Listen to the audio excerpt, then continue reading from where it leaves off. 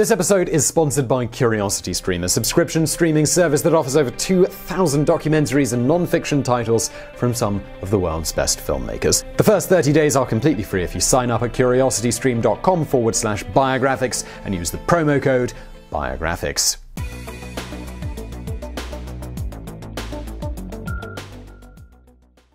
You might never have heard of German chemist Fritz Haber, but there is a 50% chance that you owe your very existence to this man's invention. The process he designed to convert atmospheric nitrogen into ammonia made it possible to produce fertilizers on a large scale, ensuring much more plentiful harvests than ever before in the history of mankind, and therefore saving billions of people from starvation. It is estimated that the food base of half the current world population is based on his Haber-Bosch process. This achievement granted Dr. Haber the highest of accolades, the Nobel Prize for Chemistry, in 1918. And yet, there is a darker side to this benefactor of humanity. A story of family abuse, of suicide, of blind loyalty taken to the extreme, and the first ever use of weapons of mass destruction on a battlefield. This is the story of how Fritz Haber, the Jewish scientist, unwittingly created the ultimate weapon that brought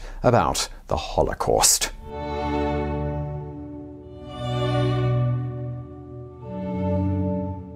The story of Fritz Haber has been described as worthy of a Greek tragic hero, featuring from its very first years all of the ingredients of a classic tragedy: father and son in relationship conflict, the early shadow of death and hubris, and then, of course, there's the explosives. Fritz Haber was born on December 9th, 1868 in Breslau, Prussia, now Wrocław in Poland. His parents, Siegfried and Paula, were both members of a wealthy Jewish family established in the area since the early 1800s. To be more precise, they were members of the same family. They were, in fact, first cousins who had married against the will of their relatives. Haber's life had barely started when it was already struck by tragedy. His mother died from complications only 3 weeks after childbirth. His father, Siegfried, he was devastated, leaving Fritz in the care of relatives. As a consequence, the two grew cold and distant, and their relationship it never really recovered. When his son was 6, Siegfried remarried and had 3 daughters, Elsie, Helen, and Frieda, with whom Fritz actually got along with well.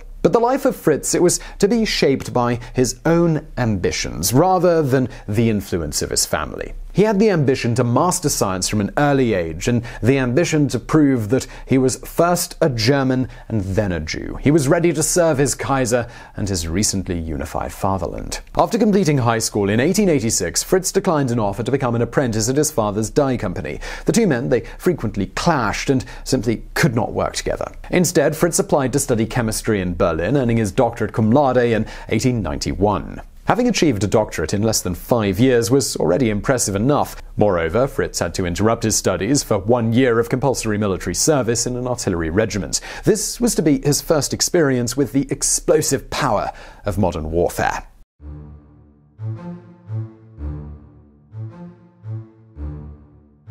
Siegfried Haber made another attempt to involve his son Fritz in the family business, but their personalities, they just weren't compatible. Fritz sought instead an outlet for his ambition in academia, starting as an independent assistant at the University of Jena from 1892 to 1894. It was at Jena that he decided to convert from Judaism to Lutheranism. Haber belonged to one of the first generations of Jewish citizens to hit the labor market after the unification of Germany. He experienced a variety of options and opportunities that were not available to their predecessors. And yet, young Jewish men like Fritz, they still felt the need to convert in order to progress in their careers and prove that they were truly German patriots. Haber's career, it indeed flourished. In 1894, he moved to the University of Karlsruhe, published 2 chemistry treatises, and escalated through the ranks, becoming professor at the age of just 38.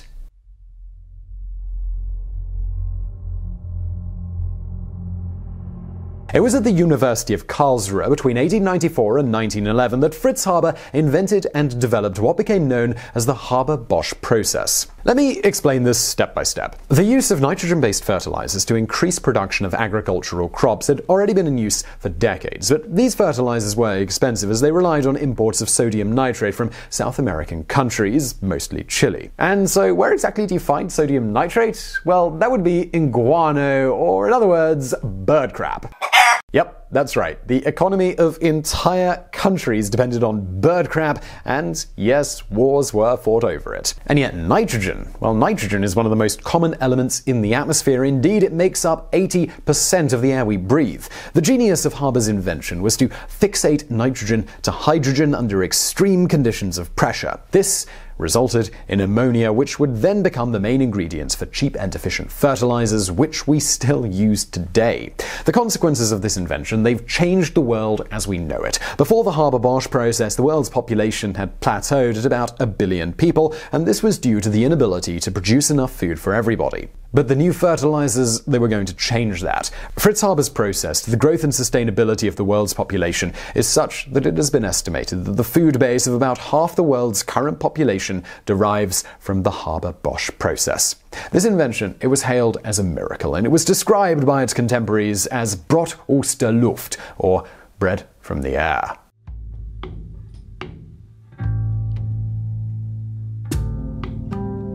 Three years went by, and Haber's endeavors, they were about to change as Germany and the whole of Europe rushed towards war. In the autumn of 1914, Haber enthusiastically volunteered to put his science in the service of the Ministry of War, and he had the right experience at the right time. After Germany had invaded Belgium in August, causing the British Empire to declare war, the Royal Navy had launched a blockade on German ports to slowly choke the Kaiser's war industry. Explosives, just like fertilizers, they relied on heavy quantities of nitrogen to be produced, which of course at that time still required massive amounts of bird crap from Chile. But with the British blockade, the explosive factories, they soon ran out of supplies. As a result, the German artillery could have been left without ammunition after only 6 months of war. This is where Fritz Haber enters the picture. During peacetime, he said, a scientist belongs to the world, but during wartime, he belongs to his country. His first achievement was to adapt the Haber-Bosch process to the production of explosives, many of which are nitrogen-based compounds. It's fascinating how this element can be used to both raise crops and also cause such destruction. But Fritz Haber, now Lieutenant Haber, he had higher ambitions. Eager to prove again that he was a true German and a true patriot, he approached the High Command with a new proposal. This proposal was the weaponization of chemicals to break the stalemate of trench warfare on the Western Front.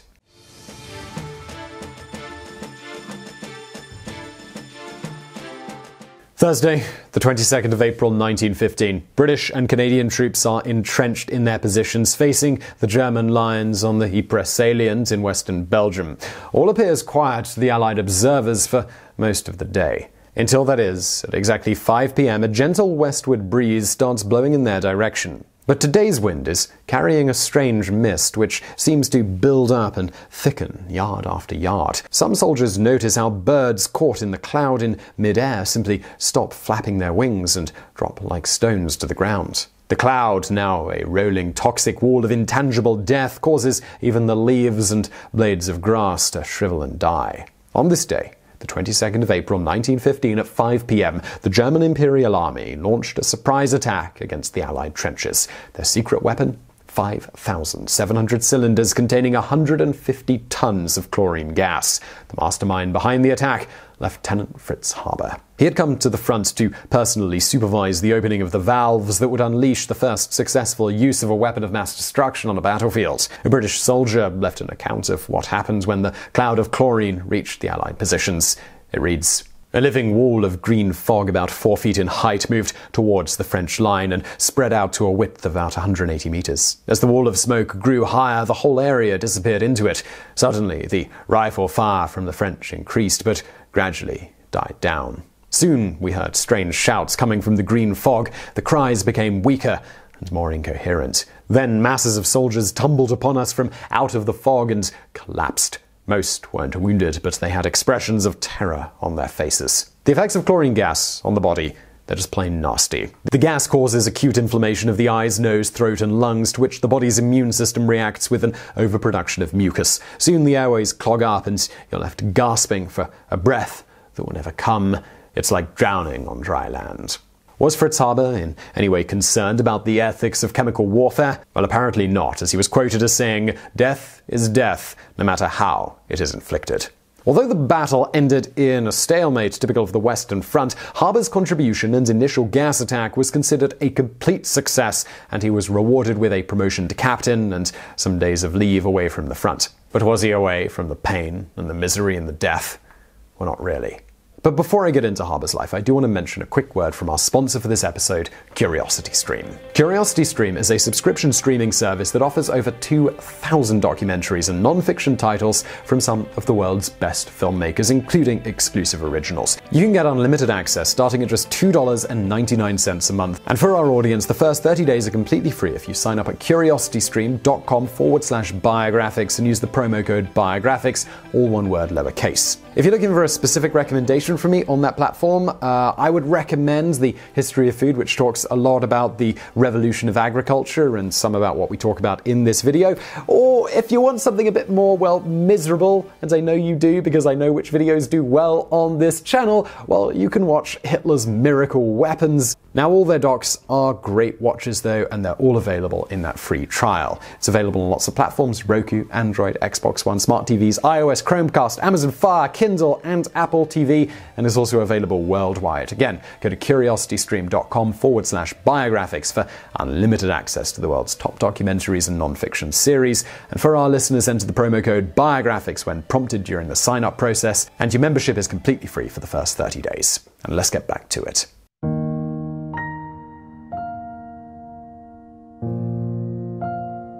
Now, at this point, we do need to stop for a moment and rewind and take a closer look at another character in our story who's often overlooked in life and, well, almost forgotten in death. She is Fritz's wife, Clara Immerwahr. Clara's life mirrored in many ways the life of her husband. She too was born into a Jewish family from Breslau in 1870 from parents who were first cousins, and just like Fritz, she then converted to Christianity at the age of 27. But more significantly, Clara was also a chemist, and a brilliant one at that. Overcoming societal pressures and the unfairness of a patriarchal society that disapproved of women scientists, Clara had enrolled in the Breslau University, earning a doctorate summa cum laude in 1900. She became the first German woman to be awarded a PhD in chemistry. Clara and Fritz, they met for the first time in 1890 at a dancing lesson, and they fell in love, and then Fritz proposed to her shortly thereafter. But unusually for that time, Clara had declined the offer as she first wanted to establish her own financial and personal independence. Fritz, he did not give up, and he continued his courtship, which culminated in their marriage in 1901. Their only son, Hermann, he was born the following year. According to one of Haber's biographers, Dietrich Stolzenberg, their union was a happy and successful one. Fritz was deeply in love with Clara and took every occasion to dote on her as well as their child, but not everybody agreed with that. Clara herself confided to a friend that her life grew more miserable as time went on. As she put it, the main reason for that was Fritz's oppressive way of putting himself first in our home and marriage, so that a less ruthlessly self-assertive personality was simply destroyed. Their marriage, it soon was in crisis. Haber was seldom at home and made his disdain for her scientific endeavors quite clear. He went on frequent trips with colleagues and even had affairs with other women. In a letter to her old mentor, Professor Abegg, Clara had even complained that Fritz's gains and scientific successes had been her loss. The fact is that Clara Immerwahr was not suited to the traditional subservient role assigned to housewives in the early 20th century. She was a feminist, firmly believing that a woman's intellect was by no means inferior to a man's, and yet, even though she actively contributed to her husband's research on fertilizers, her work, it went uncredited. In later years, she was confined to translating into English Fritz's scientific papers. Clara was also a staunch pacifist and had denounced from the outset the madness of the Great War. When Fritz started contributing to the war effort by using his Haber-Bosch process to produce explosives, she was appalled and openly opposed his work, denouncing it as a perversion of the ideals of science and a sign of barbarity, corrupting the very discipline which ought to bring new insights into life. Then, when her husband enthusiastically dedicated himself to the application of chemical warfare, well, this was the final straw to the fragile balance of their marriage and to her own psyche. According to Stolzenberg, she had a family history of depression, and Clara herself may have suffered from it too. So she desperately pleaded with Fritz to cease working with the military, but instead of dealing with her views in private, his angry reaction was to denounce her in public of making statements that were treasonous to the fatherland.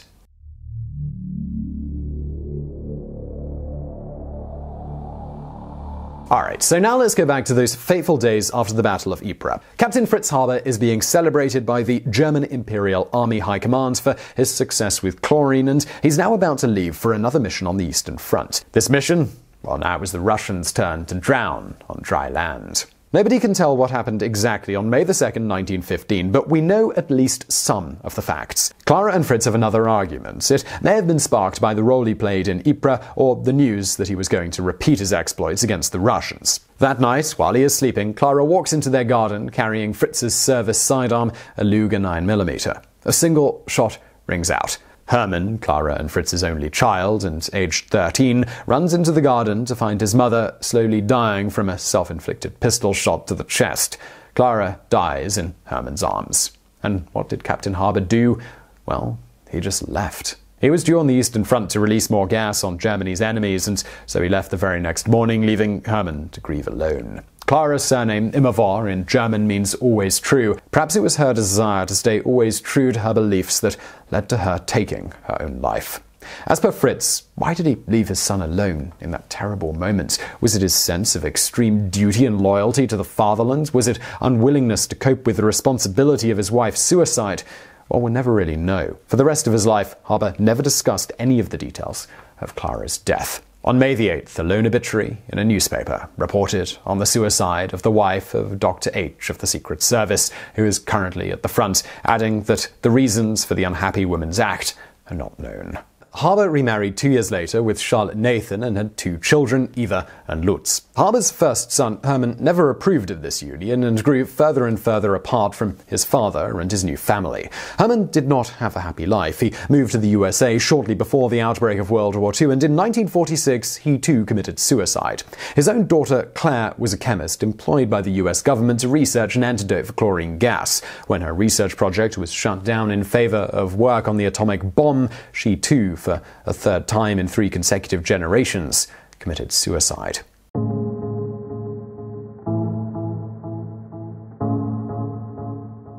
Germany's defeat in November of 1918 was a devastating blow for Captain Haber, who is now Professor Haber once again. That year, however, brought him a much-needed piece of good news. His invention of the Haber-Bosch process was selected by the Royal Swedish Academy of Sciences as winner for that year's Nobel Prize in Chemistry. The official motivation being for the synthesis of ammonia from its elements. Now, it had been common for scientists of both sides during the war to serve in their respective countries' chemical warfare units. Future Nobel laureates James Franck, Gustav Hertz, and Otto Hahn served as gas troops in Haber's unit. But probably the wounds from the Great War, they were still too fresh, and Haber's prize was received as an outrage by the scientific community, especially in the US and the UK, where he was considered a war criminal. Professor Ernst Rutherford, father of nuclear physics, famously refused to shake Fritz Haber's hand at a conference in Cambridge in 1919.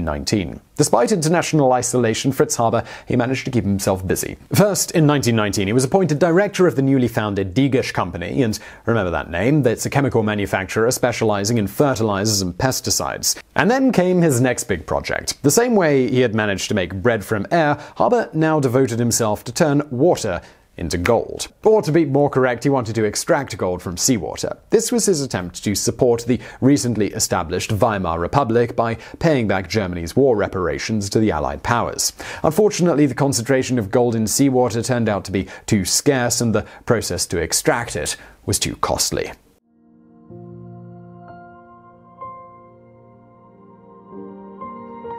Despite all his efforts to serve his country as best he could, the German people would soon prove to be an ungrateful one. Let's not forget that dark forces were at work during the 1920s and early 1930s. As soon as the Nazis were voted into power, a new law was ratified in April 1933, which prevented Jews from holding positions in the civil service. Fritz Haber, at that time, he held the role of president of the Kaiser Wilhelm Institute for Physics and Electrochemistry. A smear campaign was launched to oust him, although he, as a convert and a former World War I decorated veteran, was legally entitled to keep his post. This did not apply, however, to his collaborators, 3/4 of which were still Jews, and so he was simply ordered to fire them. In this case, Haber applied a form of silent resistance to Nazi prevarication and delayed their dismissal until he could find employment for each one of them. But Haber had realized that it was time to go. Between the summer of 1933 and early 1934, Fritz, his former wife Charlotte, and all of his children from both marriages all fled abroad and settled in the UK. Haber was now suffering from cardiovascular disease, but when he was offered a directorship at a research institute in British Palestine, he eagerly accepted. Halfway through his journey in Basel, Switzerland, Fritz Haber succumbed to a fatal episode of acute heart failure. It was the 29th of January, 1934. He was buried in the local cemetery, where his ashes were joined by Clara's remains 3 years later.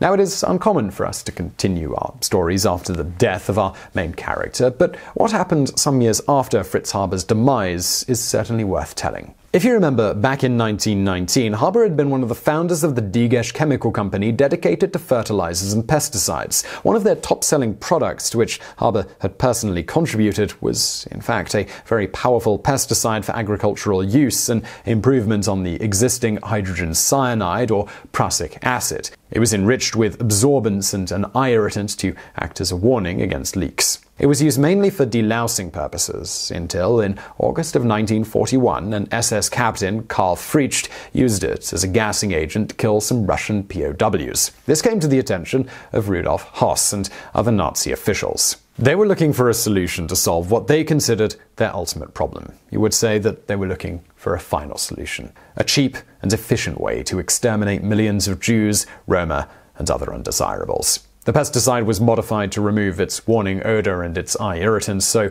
as to take the victims completely by surprise. The original name of the chemical? Well, that was Zyklon. Its modified version? The infamous Zyklon B, the preferred killing tool used by the Nazi delirium to end the lives of millions of innocent Jews and other prisoners in the gas chambers of Auschwitz, Mauthausen, and Buchenwald. Among the countless dead were some of Fritz Haber's relatives. This was the last defining act of the tragedy of Fritz Haber, a Jew who renounced his faith to prove he was a worthy German, and a man torn apart by his ambition, his devotion to the fatherland, and his inability to love those who were closest to him.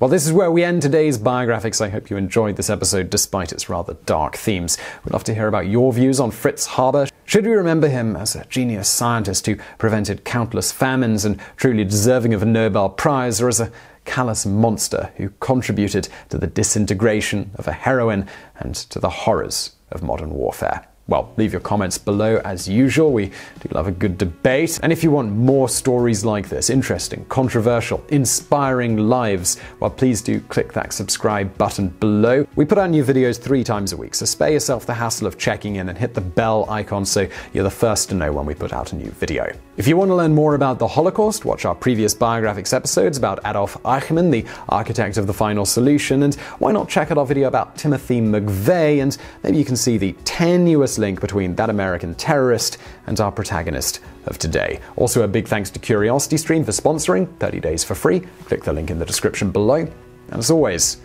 thank you for watching.